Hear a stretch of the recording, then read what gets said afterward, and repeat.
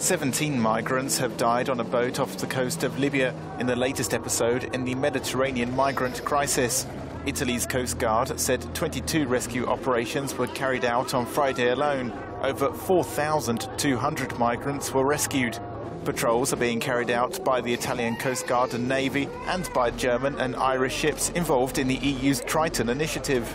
Refugees escaping war and political persecution, as well as migrants desperate for a better life, have been pouring into Italy this year.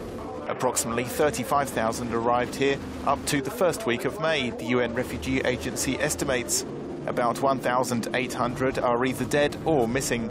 Hundreds of thousands of migrants are now setting sail almost every day, mainly from lawless Libya.